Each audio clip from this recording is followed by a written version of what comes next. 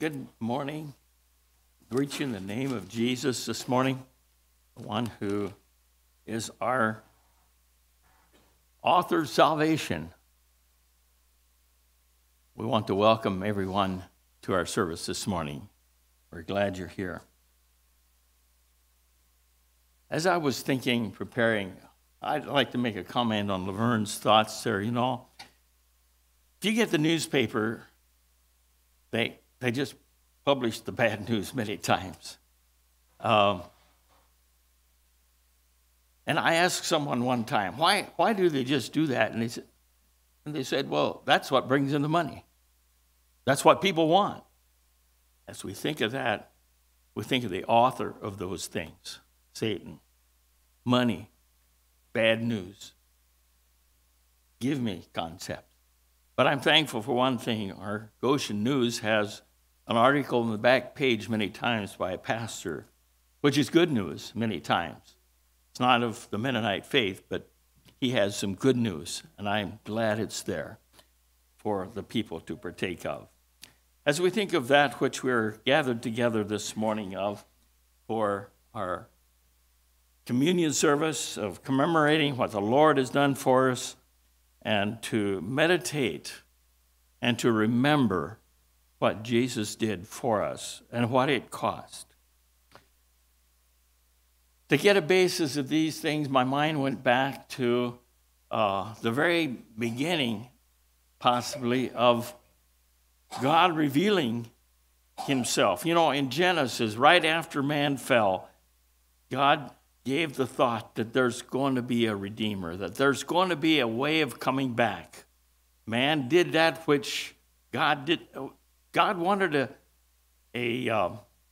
wanted to be together, or wanted to have can't think of the word now, a back and forth relationship with, relationship's what I wanted, a back and forth relationship with man, that which he created, and man destroyed that opportunity because Satan come in through his deceptive ways, just like he does today, and destroyed that opportunity. But God went the second mile, and he made an opportunity for man to, and he promised that right there then. But another thought that came to me, and that was that after the crucifixion, Peter and John were walking to Emmaus, and a stranger met them on the road, which was really Jesus, and they didn't know it. He kept his eyes from it.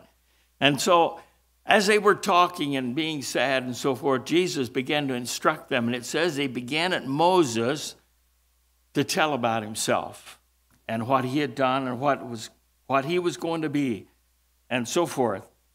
And the thing that was impressive is I read that again yesterday and the day before. He said, beginning at Moses, he began to say those things about himself. And their eyes were opened, and Jesus immediately disappeared. You know, beginning at Moses. So we see that even in the time of the Old Testament, there were those indications about the Messiah coming that would redeem mankind. So as my mind goes back to for a thought, I'd like to also encourage you. I had the blessed time of going through every gospel and reading the complete story, and also 1 Corinthians 11. I appreciated it, just renewed. I'm getting more and more forgetful, but to just renew again each situation and how the Lord worked, and the story concerning our salvation, how it came into being, that which God had planned before the foundation of the world, really. Scripture does tell us that. But beginning at Moses, I'd like to go back into Exodus and read a portion. And this was at the time when the Israelites were being taken, or were preparing to leave Egypt to go to the promised land. Moses was there, and God used him to try to be the leader and to draw out the people from Egypt from Pharaoh and the children of Israel, or the people of Egypt, we notice that Egypt is a type of world and sin. And so God wanted to take his people out of that bondage into a liberty in Canaan. And so we see that there were 10 plagues that Moses presented before Pharaoh, and every time he refused to let him go. And it was devastating things that they went through. I can't imagine some of those things that they went through, but the last one was something that relates to the salvation through Jesus. And that was when the death angel was to come upon the land of Egypt. And I'd like to turn to Exodus chapter 12, beginning to read in verse 3. And I'd like to read that portion just to remind us and get some thoughts in relation to those things that point out to the saving grace that God was pointing out. Remember, Jesus pointed out from the beginning of Moses, so he was including this part here and going on further to reveal to them how the Savior was to be.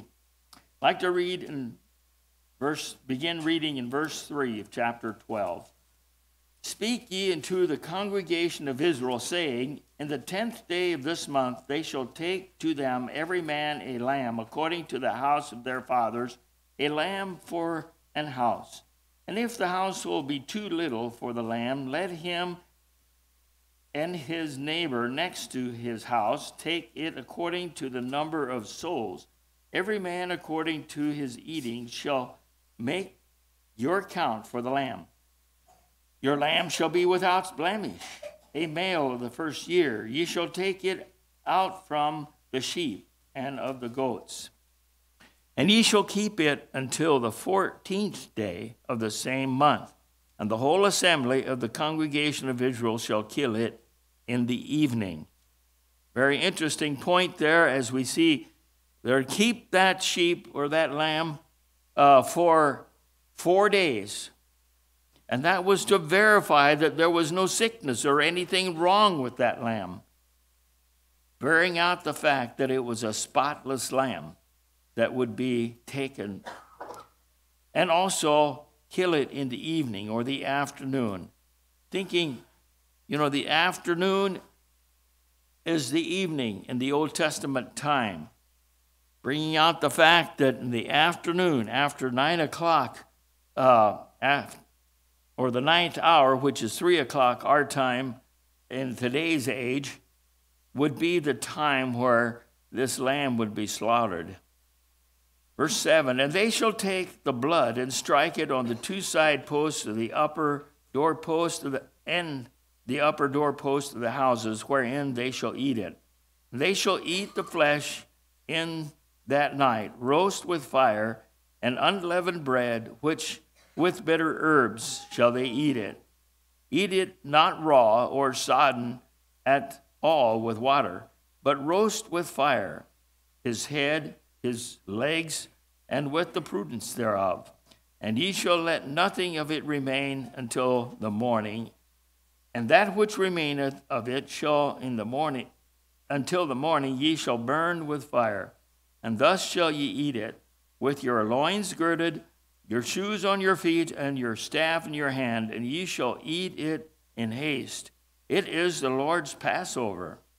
For I will pass through the land of Egypt this night, and will smite all the firstborn of the land of Egypt, both man and beast. And against all the gods of Egypt I will execute judgment. I am the Lord.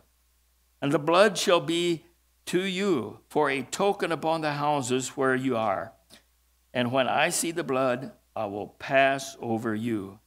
And the plague shall not be upon you to destroy you when I smite the land of Egypt. Amen. As far as I've chosen to read. Well, we notice several things again in this portion of Scripture that are very interesting. I thought anyhow. First of all, we notice that the flesh was to be burned with fire. It was not to be cooked or salt. Fire and burned give the indication of suffering.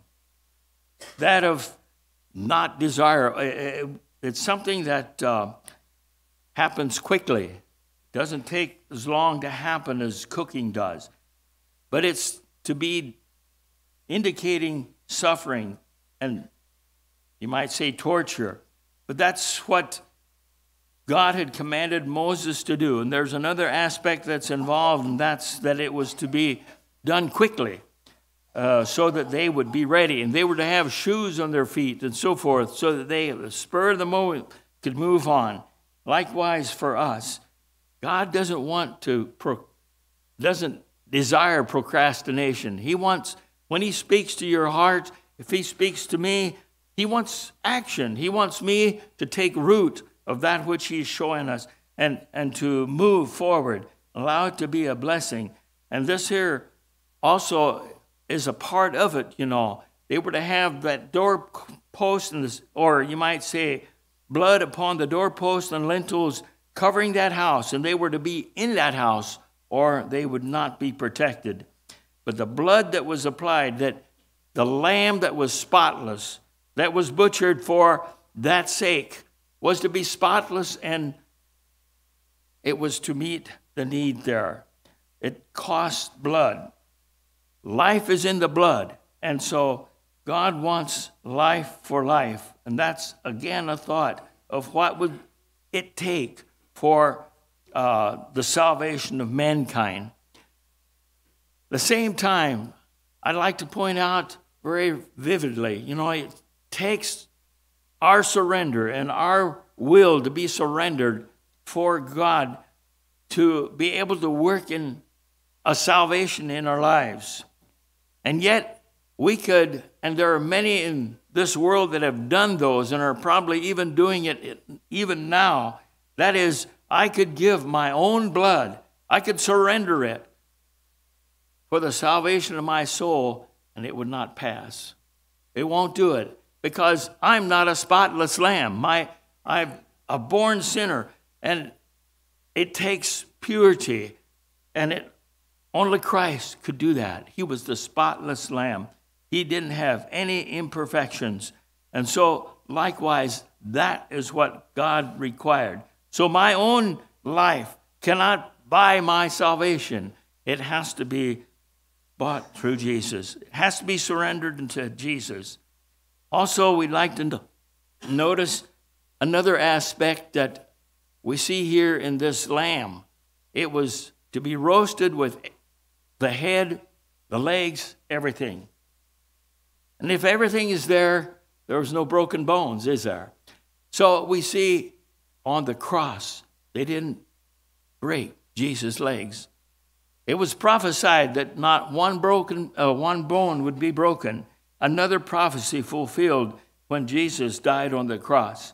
Even though the other two thieves had their legs broken so that they could die more quickly, Jesus had already died.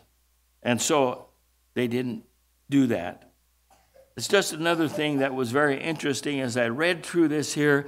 You might say it's, you know, John the Baptist was a forerunner of Jesus' ministry and preaching. I see this here Passover feast here as a forerunner of what our service is this morning, of what Christ did for us. So much for that. I'd like to now turn to Matthew 26. I'm going to focus, our time keeps moving on. I'd like to focus this morning on the cup of suffering, or the sacrificial lamb that we find in Jesus. That was, we related to in Exodus 12. One thought I received from my study there was someone expressed a thought from Exodus 12 and said, Jesus was perfect and in the fullness of his strength when he became the lamb of our Passover. Just a thought that I was impressed with. Jesus was perfect. He was spotless. and in the fullness of his strength. He was 30-some years old, in the prime of his life, and yet he died for our redemption. It was the perfect setting. Let's turn to Matthew 26, and I'd like to read 2 verses there in relation to what I'd like to talk about this morning is the 2 emblems of the Lord's Supper expressing redemption for lost mankind, representing redemption for the lost mankind. First of all, we'll read the scripture here in 26, verse 26 through 28. There it says, "And as they were eating, Jesus took bread and blessed it and brake it and gave it to the disciples and said, 'Take, eat, this is my body.' And he took the cup and he gave thanks and gave it to them, saying, 'Drink ye all of it, for this is my blood of the New Testament, which is shed for many for the remission of sins.'" Now it's interesting. Another thought I came across as we see Jesus instituting the Lord's Supper in relation to the time that he was in of keeping the Passover. We notice that the Passover feast was going to end with the life and crucifixion of Christ. But the Lord's Supper was instituted, that of remembering that which Jesus did. All of those Old Testament sacraments that they did and so forth all pointed to the Lamb of God, the slain, the sacrificial lamb, and how he was crushed and glorified through it and brought redemption for mankind. But we notice one thing.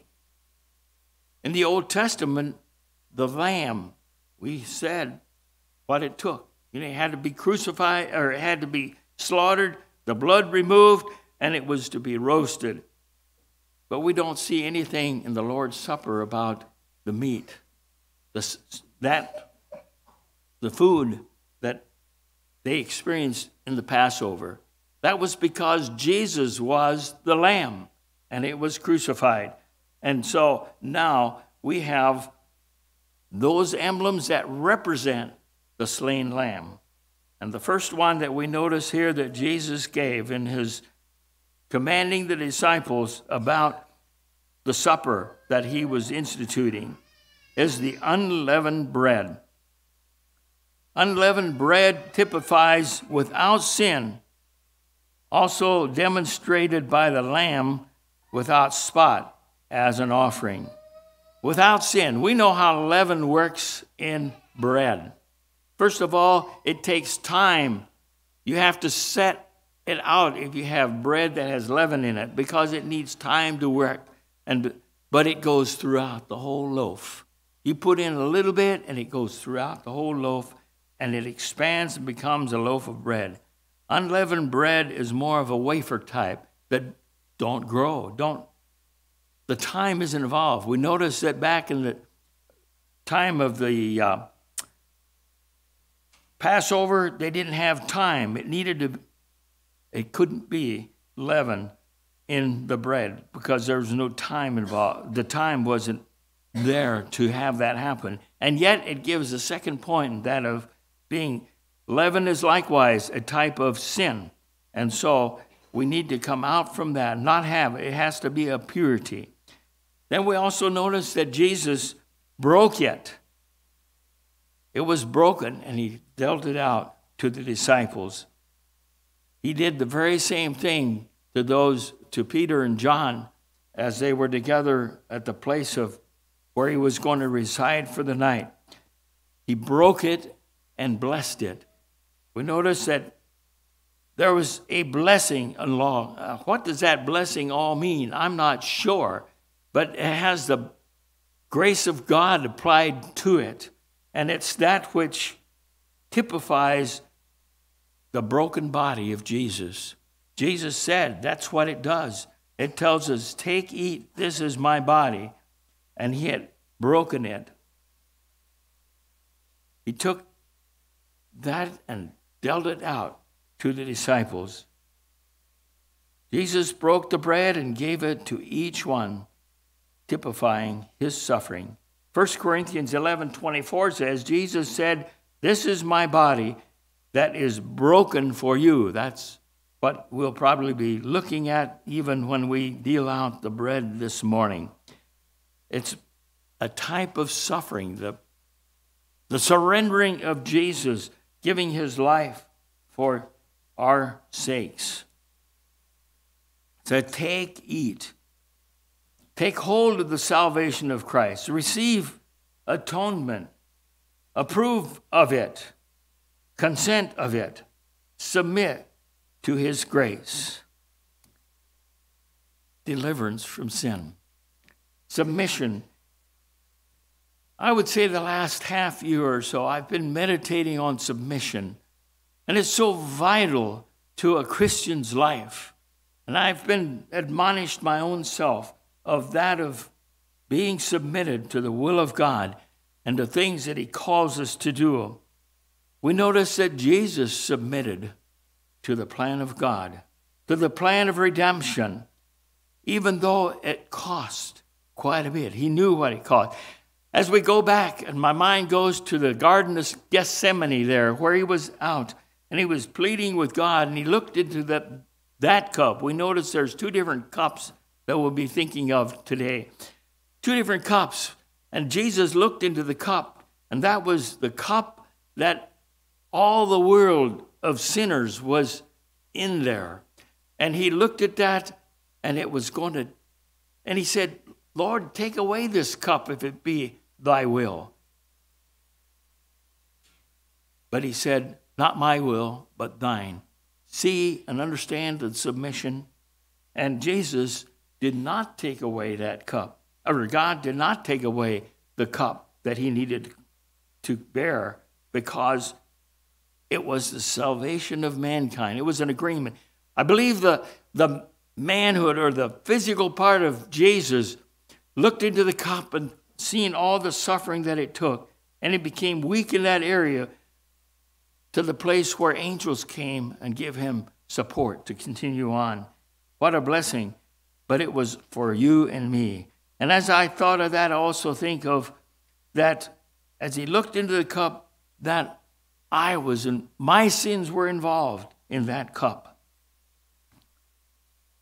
As I think of submitting, if God calls us to something and we don't want to submit, is it worth it to stand against God and say, "You made a mistake. That's not me. I can't do that"? There's always, to me, as I analyze that, I know many times when I entered the ministry, I know that was very real. And yet at the same time, I knew there's always a punishment. There's always a day of reckoning for one who stands against the will of God. But God has promised us to give us grace and strength to do what we seemingly think we can't do. But we don't want to stand against God's call. We want to submit to it just as Jesus did. And there's going to be blessings involved. Look at the second article here. The cup of the fruit of the vine. He talked about it here. He took the cup and gave thanks and gave it to them, saying, "Drink ye all of it, for this is the blood of the New Testament, which is shed for many for the remission of sins." The remission of sins for all mankind. That cup represents that lifeblood that flowed out from Jesus. The life that was there flowed out, and death came. And that was what it took.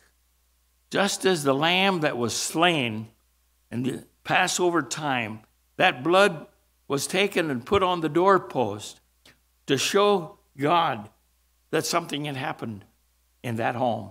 That is protected. God is able to protect when there's blood applied.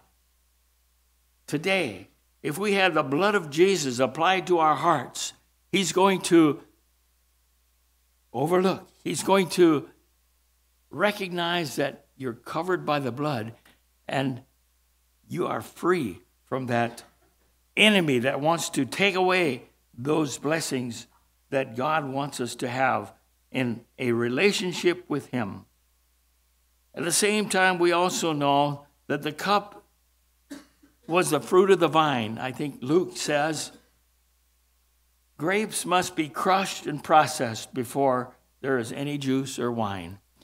So that again points out a picture of the suffering of Jesus. The Son of God suffered tremendously that we might be free. Galatians 3:13 says, Christ hath redeemed us from the curse of the law, being made a curse for us. For it is written, cursed is every one that hangeth on a tree. The one who helped create the world and its inhabitants was cursed by God. I can't imagine how God felt to do that. And yet, that was an agreement that the Trinity had in redeeming lost mankind. Jesus became a curse. Cursed is every one that hangeth on a tree. That became fulfillment at Jesus' crucifixion. Goes on to say, drink ye all of it. Be a partaker of the free gift of salvation through Christ Jesus. Take part. Accept the gift that's there. Someday there will be a day of reckoning, and God is not going to be mocked. He looks into each one of our hearts and lives, and he sees whether the blood of Jesus is covering our life. If it has that door opening painted all around, do this in remembrance of me or my suffering. 1 Corinthians 11:24 and 25. Don't be forgetful. We have a tendency, we're human, and we have a tendency to forget, but we need to continue to be reminded. Eternity is at stake. Luke 22, verse 53, in the last part says, this is your hour and the power of darkness in relation to when Jesus was facing the crucifixion, talking about the devil and the darkness.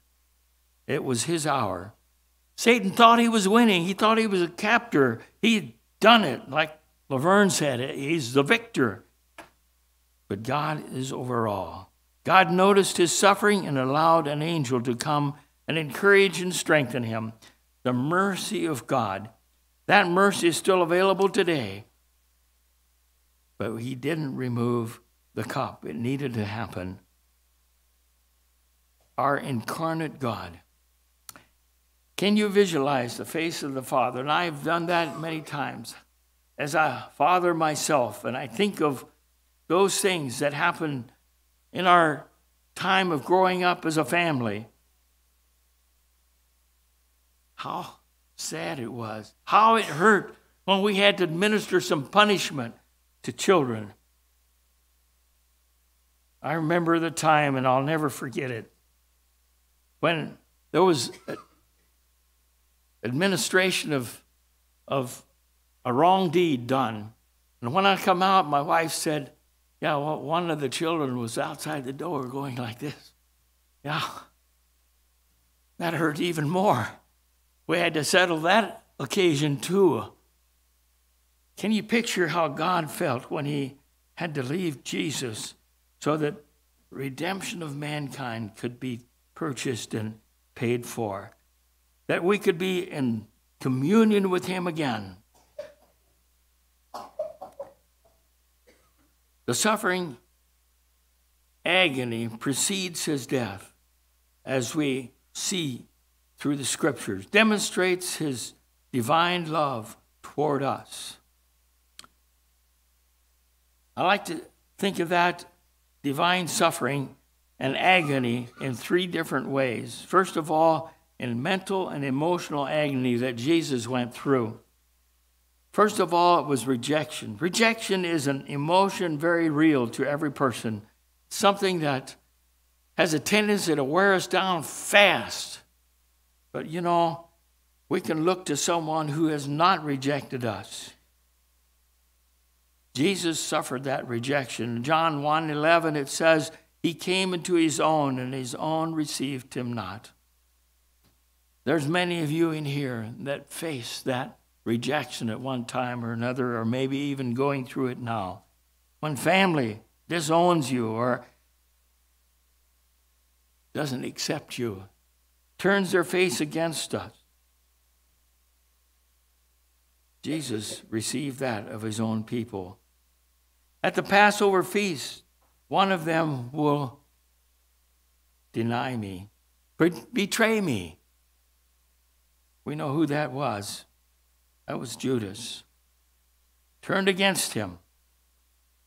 Peter denied Jesus 3 times. But I'm thankful for one thing. There's a difference between Judas and Peter, and that was Judas did not repent. He was sorry, and he cast the money back. But he went and hanged himself. He sealed his own destiny because he found no hope. He didn't have a connection with Jesus. But Peter did, and he was sorry, and he wept, and he repented. And he went on to become one of the main ones to lead the church after the crucifixion of Jesus. Judas betrayed him with a kiss, 30 pieces of silver, money. What hypocrisy. How did Jesus feel at those times when those of his own people, the mental rejection, the agony, emotional. Jesus suffered terrible physical abuse, and we just read through that. So many different things. He was abused by the high priest, the Jewish spiritual leaders. They hated him. Even the worldly leaders noticed that hatred. Pilate said he knew that they brought him forth because of envy. Even Herod noticed that it was because of envy. He couldn't find any fault. They spit on him. Oh, how derogatory that is. In the face. How disrespectful. Yet, that's what they did. They hit him on the face with their hands. Had it blindfolded, and they said, prophesy, you're a prophet. You told us many things, you said. Who hit you? Anyhow, a mockery, tremendous mockery. He could have said who it was, but he didn't. They buffeted and mocked him, hit him with the fist, is what one of the commentators said. Put on a royal robe and a crown of thorns, mocked him as a king. And not only that, they took that scepter that he had, which was a stick, and hit him on the head with it. Take those thorns in deeper, and the blood running down. At the hands of Pilate, then, after Pilate had told him, and his wife had told him not to have any part with him because he's an innocent man. He suffered that because of a dream. So he let it in their hands. They said, well, we can't kill a man. It has to be you. So he then tried other techniques. Pilate was really stuck in a sense. He wanted to do all he could to get rid of him, so to free him up. So one of the ways he did, he scourged him. He thought maybe he could bring up pity in the people when they see him to cause them to change their mind. And he was thronged with a whip that had jagged pieces of bone or metal to make the blow even more effective. They done it on his bare back. Psalms 129 verse 3 tells us a little bit. It was a prophecy, but it gives a picture of what was happening there at that time. There it says, it gives a word picture of his scourging. The plowers plowed upon my back. They made long their furrows. How did that feel? hard for me to imagine. And yet there was Jesus, bleeding, his back wounded tremendously. Jesus was condemned to death on false witnesses. They pronounced judgment in an illegal trial. It was illegal for the Jewish law because it was done at night. And judgment, and it was also illegal by the Roman law. So there was illegal trial to bring this judgment to pass. Judgment was influenced by mob spirit overpowering Roman authority. Do we sometimes try to work that way? Remember who's in charge when we do. It's the devil. It's not that which is righteous judgment. He was crucified by being nailed to the cross. We all know that. But we try and picture how that all might be and how it hurt. Big nails hammered through his hands and feet. The suffering, my suffering Lord.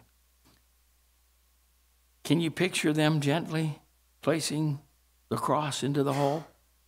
They didn't have a crane there to put it in easily, nicely. It was probably picked up. They couldn't hardly do it by mankind. And then when he got to the hole, it fell down with Jesus hanging on nails.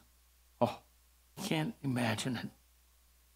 That's the worst kind of torture for mankind at that time under the Roman rule.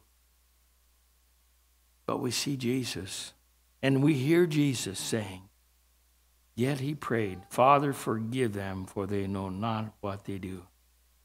Divine compassion of our Lord. Jesus suffered separation from God for a moment. At the 9th hour, at 3 o'clock in the afternoon, Jesus cried, my God, why hast thou forsaken me? I believe this was the physical part of man that was saying that. He had to suffer the extent that he did. And then to be forsaken by God yet. So that the physical part could die. Because God is God of life.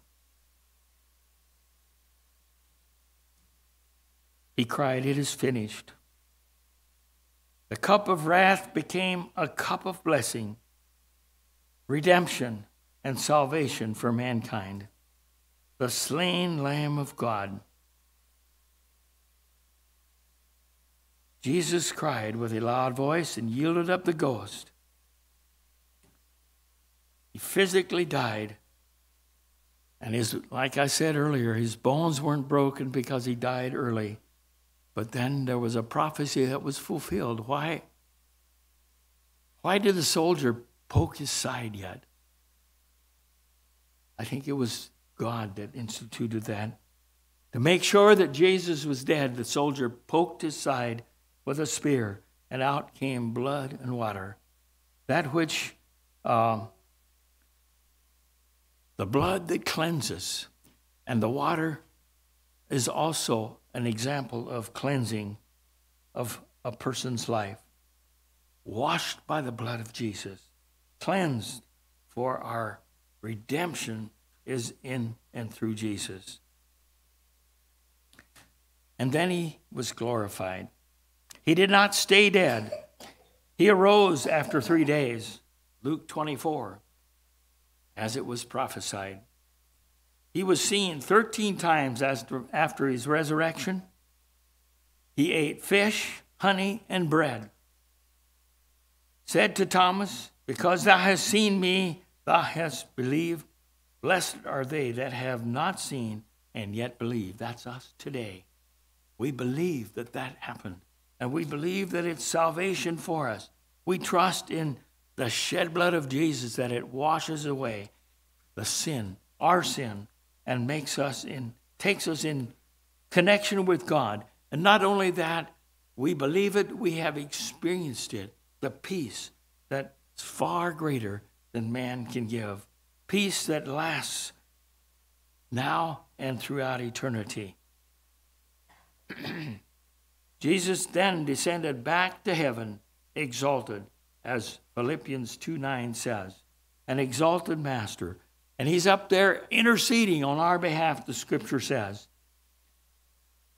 And what else is going to happen? He's going to return. Acts 1:11 says, this same Jesus which was taken up from you into heaven shall so come in like manner as you have seen him go into heaven. He is coming again, and he's going to take those who have been faithful and have applied the blood to their hearts and lives. He's going to take them back up to heaven with him. I'm looking forward to that time. And if we don't see that time, we die, or we come to the end of life before that, the same thing applies to us, because it tells us after his resurrection, even those in the graves, some of those in Jerusalem arose from the grave, and they were seen in the city. God is going to resurrect everyone. It doesn't matter whether your ashes are on the sea so that man think it can't be put back together. God has intimate ways. It will not happen. We will all resurrect, whether unto life eternal or into eternal damnation. Closing thought I'd like to give is found in Revelation 3:21. To him that overcometh will I grant to sit with me in my throne, even as I overcame and am set down with my Father in his throne. This is the redemption of God that God wants for all mankind. The cup of wrath became the cup of blessing.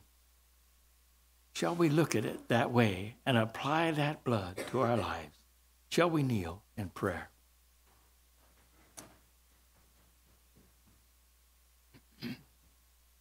Dear Heavenly Father, as we come before Thee, thank you again for the suffering you went through. And as we look at that suffering, we think of the minute suffering we do today, and we sometimes let it interfere with our salvation experience. Forgive us, Lord. Help us to walk according to your will and to accept those things, to submit unto it, Lord, and to praise you and allow it to be a blessing in our lives. That's what you want to do. But if we refuse, there's a curse going to be upon us. So, Lord, help us to accept your truth and to live according to your will and to be faithful and to bless thy name. And as we partake today of these blessings that are to be a reminder of your suffering, of what it cost you and the Father and the Holy Spirit as they made a provision that you supplied and paid the price that we could not pay ever.